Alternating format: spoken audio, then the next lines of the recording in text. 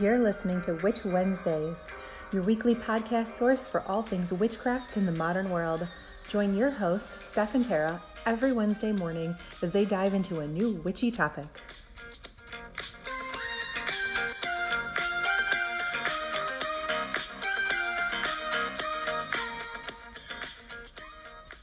Welcome back to Witch Wednesdays. This is Steph. And this is Tara.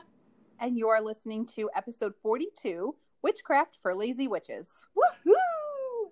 So today's episode is going to be a little bit different. We have 100 tips for lazy witches. Yes. Just quick little ideas that you can do, ways to incorporate a little more witchcraft into your day, or just simple tips for your practice. And we are just going to read straight down the list and try not to include all of the million hours of commentary we would normally do. So she said try, so keep that in mind. Try.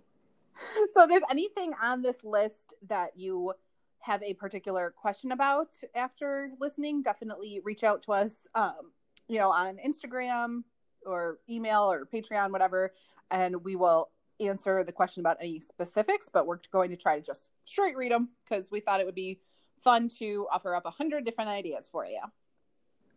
So many different ideas. All right, getting started. And these are in no particular order. So, ta-da! Just the order we thought of them. Yeah, literally that way. So, number 1, stir drinks and batters in a clockwise motion to encourage magic and positivity. Number 2, pick dandelions and make a wish. Number 3, inscribe sigils, I do not know why I chose this one, on the bottom of your pie crust before pouring in the filling. Number 4, plant lavender by your garden gate for luck. Number 5, plant a cactus by your garden gate for protection. Number 6, bless your kitchen utensils, such as spatulas and wooden spoons, that all the food you make with them will promote healing and love. Number 7, find a crystal necklace you really love and charge it under the full moon. Wear it the rest of the month to bring the energy of the full moon with you. Number 8, keep a roller ball of lavender essential oil at your desk so you can rub it on your wrists whenever work gets a little too stressful. Number 9, carve sigils into the sand at the beach and let the tides release them into the universe. Number 10, keep mini altars in rooms you use regularly, like the bathroom and kitchen, so you're always close to a few special spiritual items. Number 11, purchase or make a piece of jewelry from a protective stone like smoky quartz or obsidian.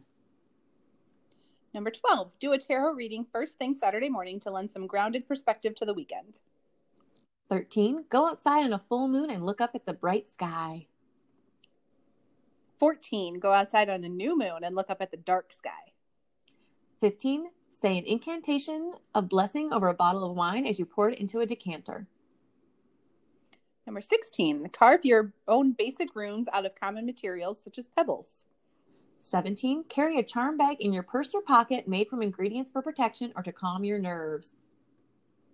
18, mix a cocktail with magical ingredients associated with the themes of each season, which would be fertility for spring, abundance for summer, release for fall, and reflection for winter.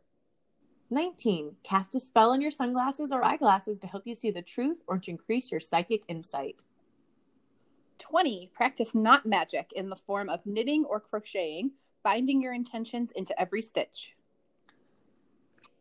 21, wear a crystal pendulum as a necklace so you're always ready to do a little scrying. 22, make your own scented candles with oils and herbs to infuse them with particular magical properties. 23, place crystal grids for protection or abundance at the bottoms of pots before planting. 24, burn sage or cedar first thing in the morning to start your day off fresh. 25, sleep outside under the stars and look for constellations and shooting stars. Number 26, paint sigils on your mailbox. 27, hang a silver bell on your front doorknob for good luck. Number 28, add rose petals to sangria for love. Number 29, eat a pinch of thyme before bed to have sweet dreams. Number 30, when you wake up in the morning, start the day with 5 minutes of yoga or meditation before you even get out of bed. 31, tuck a sprig of lavender under your pillow before bed to promote peaceful sleep. 32, write down your dreams each morning and compare what you dream about at different times or when the moon is in a different phase or sign. 33, look up at the night sky on an average evening and watch the constellations move above you. 34. Drink turmeric tea or milk, also known as golden milk, to start your day off healthy. 35. Keep one white candle and one black candle on your altar that you only light on the full moon and new moons, respectively. Number 36. Paint your front door purple to promote spirituality in your home. If this isn't possible, try hanging a purple wreath on the door or gate. 37. Water the plants in your garden counterclockwise to banish negativity from the space. 38. Paint your nails a color associated with the intention of your spell or ritual before you begin, so that your hands become your wand. 39. Plant red geraniums by your front door, as it is a traditional sign of witchcraft. 40. Plant rosemary by your front door to invite love in. 41. Bless more than just water and crystals on the night of the full moon. Set out your essential oils, nail polish, or special bottle of champagne, whatever you're planning on using. 42. Dry the first herbs or vegetables you harvest from your garden and incorporate them into a charm bag to ensure continued abundance. 43. Wash your windows with moon water for extra clarity. 44. Store sugar into your tea or coffee with intention, willing sweetness into your day and life. 45. Draw sigils or write a brief protective spell on the inside of your dog or cat's collar. 46. Write protection or happiness spells on the backs of favorite family member photographs to send your intention to those individuals. 47. Burn a photo of a toxic individual you wish to release or banish from your life in a fire-safe container.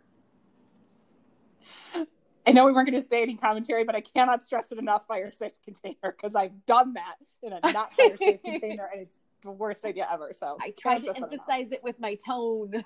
Fire-safe. 48. Place crystals associated with abundance in the bottom of mason jars. Cover with dirt and plant small plants such as succulents in them. The crystals will act as both a drain and encourage abundant growth. 49. Find a magical habit you can practice while doing mundane things like watching TV, such as not magic. 50. Have a small full moon gathering with friends. Drink wine, share stories, and enjoy each other's company. 51. Add chips of a relevant crystal to your next essential oil roller ball to boost its magical power. 52. When somebody special gives you flowers, dry them and incorporate them into a charm bag for continued love and romance. 53. Bless light bulbs on the full moon to provide those in your home with the ability to clearly see the truth. Number 54. Add edible flowers to a salad, especially those magically associated with health and healing.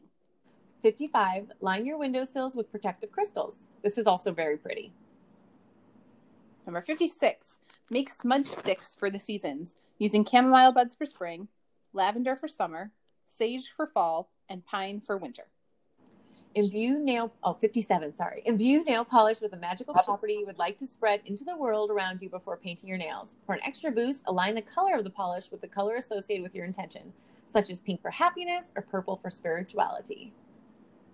Number 58. Choose a favorite outfit to reserve for rituals so that each time you put it on, it helps you get in the right mindset.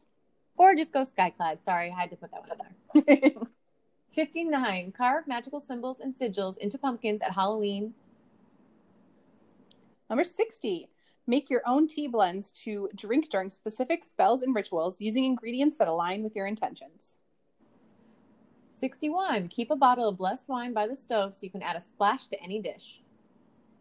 62. Make specific essential oil diffuser blends to use during spells and rituals using a combination of oils that align with your intentions. 63. If you frequently work with kitchen magic, keep a special grimoire in your kitchen to record magical dishes as you make them and their success or failures. 60. Mix essential oils with magical properties aligned to your intention for a spell or ritual with that carrier oil and then anoint yourself with it. 65. Surround your bed with crystals to encourage psychic dreams or peaceful sleep, depending on the crystals. Number 66. As storms create powerful magic, incorporate the weather into your spells and rituals by gathering common elements such as leaves blown by the wind, rainwater, and snow for your use. 67. Carve symbols for abundance into wooden popsicle sticks, then write the name of each plant in your garden on them and stick them into the soil to identify them. You can also anoint the sticks with abundance oils. Number 68. Create a custom wind chime to hang in your garden using crystals for protection, abundance, or purification.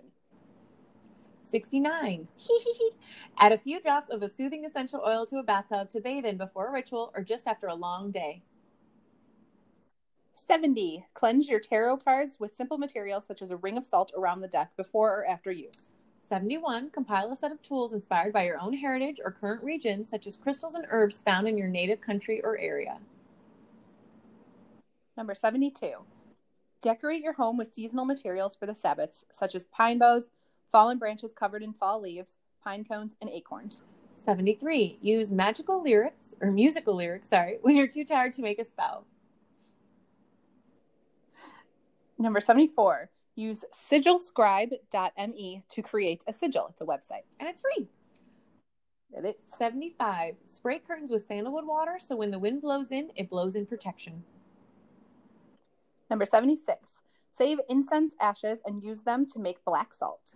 77. Burn allspice, which smells delightful, to draw money and luck to you. Number 78. Keep clean, fresh moon water in the fridge to give recipes a magical boost.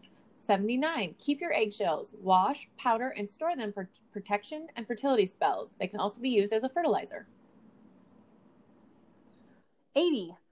Grow basil in the windowsill of your kitchen, both for cooking and for bringing protection and prosperity. I do this. 81. Keep a quartz crystal by the oven to make food taste better. Number 82. Hang a horseshoe over your front door. 83. Hang your besom. Wow, I almost messed that one up. Over your front door. Both of these things bring luck to the people that are passing under the door and also provide protection for your home. Number 84. Name your Wi-Fi the beginning of a spell word and then the password the end of the word. So anytime someone types in the password, they recharge the ward that is protecting your house. This is an A+ one, guys. Super easy and effective. Anyway, 85. Use empty toilet paper rolls to contain spell ingredients you want to bury. 86. Add rose petals to a bath for some easy glamour magic. 87. Personalize your candles for spells easily by adding a few drops of essential oils to tea light candles. Also very cheap. 88. End your day with a few minutes of meditation before bed to promote restful sleep. 89. Use dandelion leaves to make an easy and quick digestive tonic. Just add hot water. Number 90. Plant rosemary in your garden to promote love, long life, and happiness. 91. Add lemon to white vinegar and water to make an effective cleaner that will help. This is a long list, guys. Disperse confusion, ease worry, release doubt, increase feelings of security, alleviate fear, and clear negative vibrations from your home. Plus, it just works really well as a cleaner too. Number 92. Set up your altar in an unused shoebox. Great for small spaces and those still in the broom closet. And it also limits the amount of things you put on your altar, keeping it super simple. 93. Place your athame under the sun for a full day to cleanse and charge it. Depending on the energy of your athame and what you use it for, you may also leave it under the light of the full moon. Number 94. Mark the bottle holding your dried herbs with health sigils, so every time you use those herbs in a recipe, it will promote health in those who eat the food. 95. If you're painting or wallpapering a room, paint a sigil on the wall under and then paint over or wallpaper over it. Number 96. Anoint light bulbs with essential oils, so every time you turn on a light in the room is filled with the scent. 97. Make a glamour rinse and use it on your hair whenever you need a little glamour magic boost. Number 98. Anoint the bottom of your feet with ritual oil and walk in a circle to create a sacred space outside. 99. Clean in a clockwise pattern to promote good luck in your home or wherever you happen to be cleaning. And number 100, our final and favorite one, is to listen to this podcast, which you're already doing every Wednesday morning. So you can start your Wednesday with a 30-minute or less boost of witchy information. I would say about 30 minutes. Sometimes we go over. We have lots to say, guys. Yeah, sometimes we go crazy, but this one we kept to like 15 minutes, guys, which I'm very impressed because I wanted to comment on almost all of them. I had lots of comments also. I was excited because I wasn't the first to comment. Steph was. I commented more after, but Steph broke first, guys. I broke first We made it almost halfway. It was 48, I think, the broke at. I'm so proud of both of us. Fire safe containers, guys, because I did that once in an apartment that I lit pictures on fire. The whole place is like filled with smoke. It's like, oh, it's bad. Don't. Yeah. Lesson learned. But for a lot of these, I wanted to comment that we have information either coming up on this podcast, or we have things planned on our Patreon account that will show a lot of these in action or provide a lot more information about them. I was specifically thinking the black salt, using ashes to make black salt, that's coming up on our Patreon. That's really easy. We're going to talk about salt in general, either on a podcast episode or on Patreon, the different kinds of salt and their uses in witchcraft. So there's a lot of things on this list that we are going to cover in more detail. Get more into, or, show in practice on Patreon. So we definitely hope that you come and join us on our Patreon account. I'll link that in the show notes so you can get to it easily if you haven't been there yet, but it should be a lot of fun. And one thing too is, like, you don't have to do all of these, but there's no harm in combining a bunch of these. I do yoga every morning and I meditate every evening. So, like, you can do both things. Like, you don't have to do only one, and you don't have to do all 100. I do not do all 100. I will say that right now. I don't. I don't either.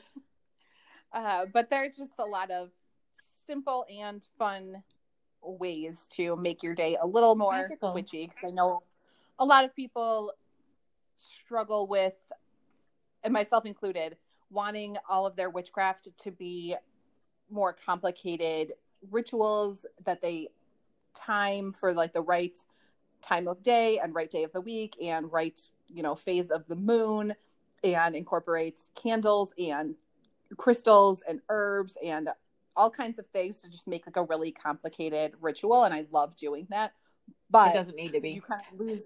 Yeah, it's difficult to keep up that kind of practice regularly. Yeah. So doing these sort of daily things is a nice way to keep witchcraft in your life every day between those more complicated spell workings. Yeah, it doesn't have to be complicated to be a spell. It can be very, very simple. And a lot of these, once you start them, you'll notice a difference right away. And some of them you might not notice a difference, but it's still fun to do. It's a good way to keep it at the forefront of your mind. I think you'll notice a change in your own energy, yes, and just how you feel going throughout a day, especially if you start with a little meditation in the morning and then you go into, like, a glamour hair rinse in the shower, and then you stir some positivity and sugar into your coffee clockwise. Those are all very easy things, but you're starting your day on a totally different note than if you roll out of bed all crabby and rush off to work. So it's just you'll notice a change in your own attitude and the positive things that come from that. So I have insomnia, and the meditation before bed, and I have crystals that I place around my bed. They help so much, guys. Like, I'm almost sleeping normally for probably the first time since, I don't know, ever. Very true. You have had insomnia the entire time I've known you. Decade plus. I hit 13 and my body's like, here's some hormones, stop sleeping. So that's just kind of how that worked. But that is all we have for you for this quick episode. Hopefully you enjoyed our little lazy witchcraft tips. And let us know definitely on Instagram which ones that you either already incorporate into your life, or which ones you plan on trying soon. And if you have any questions about any of them, some of them are kind of broad, some of them are kind of detailed. So reach out. We will answer anything. Yes. We will see you next week. Bye. Follow us on Insta.